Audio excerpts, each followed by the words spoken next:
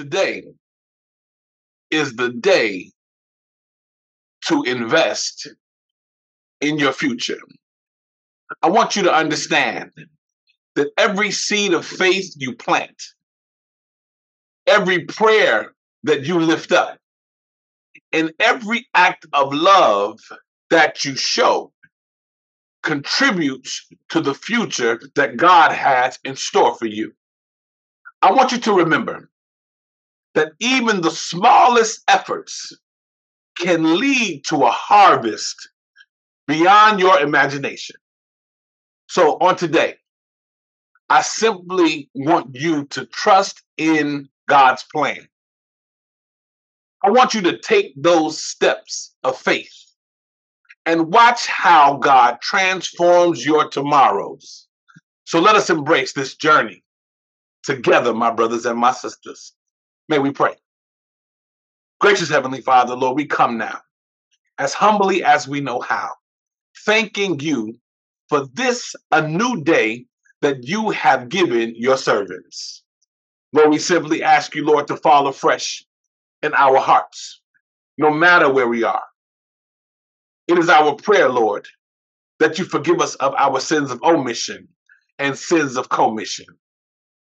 And we ask you to create in us a clean heart and to renew a steadfast spirit within each of us, restoring to us the joy of your salvation.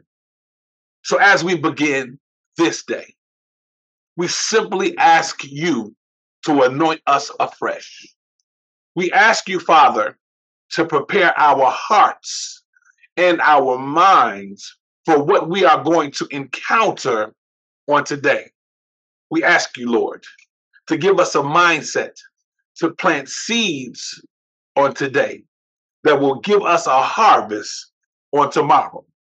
We ask you to be with us as we strive to labor in your vineyard.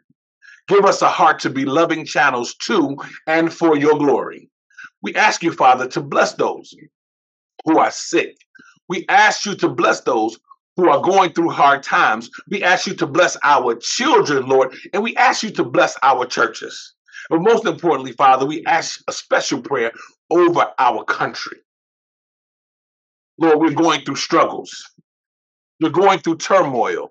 And we just simply ask you to lead us, Lord, and give us your grace and mercy collectively as we strive to be the country you want us to be. So, Father, as we begin this day, we ask you to touch our hearts, touch our minds, and touch our lips so that we can be loving examples in a dying world. Lord, we thank you for being a good God.